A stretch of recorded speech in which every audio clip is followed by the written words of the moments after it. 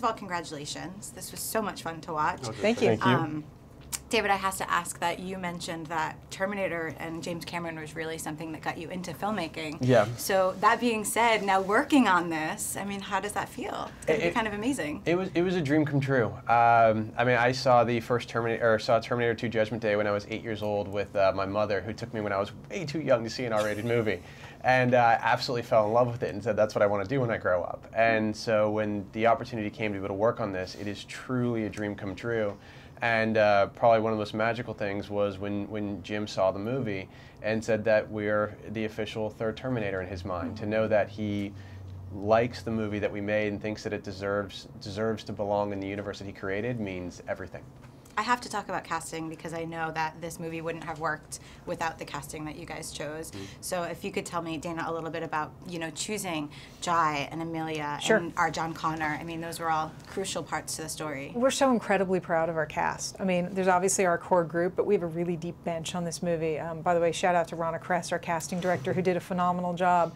I mean, obviously it started with Arnold. He was our first piece of casting. He was the crucial piece of casting. There wasn't going to be a Terminator movie without him.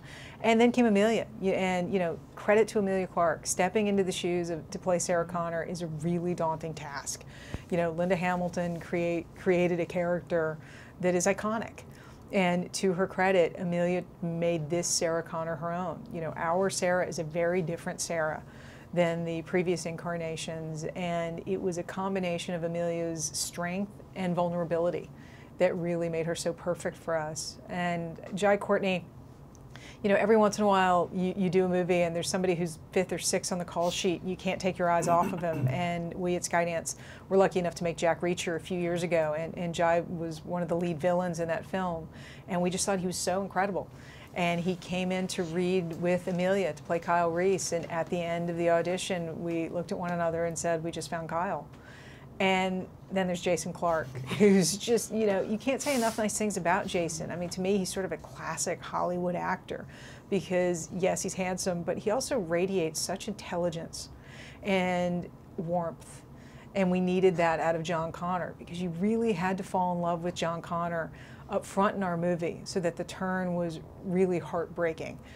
And, you know, there's this speech at the beginning of our film, and we were all standing around set, of course, the night that Jason delivered it. And at the end of that day, after the first take, actually, we all said, yeah, wow, we got the right guy. Yeah.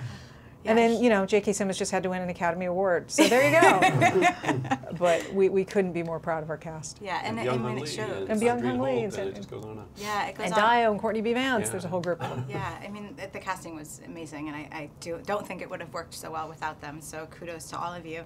And Alan, I have to ask, you're no stranger to action movies, but this is a little bit different. So how did this differ, and did you take it on any differently than you would, say, any of the other franchises like Thor? I think they're all different, and every house that you work in is different. I was drawn to the Terminator experience partly because I think of these films as being more grounded. I loved my last go-round, but the Marvel Universe is sort of a separate world, and somehow the Terminator films, they have all this power, they have all this action, they have all this, you know, stakes and all this stuff, and they're summer blockbusters, but they never completely depart from this world. I mean, you really care about the emotions of the people involved, the people feel real, and it's crucial in a Terminator story that you're in the world that you recognize and something otherworldly comes smashing into it. And I think that's what almost defines this mythology a little bit.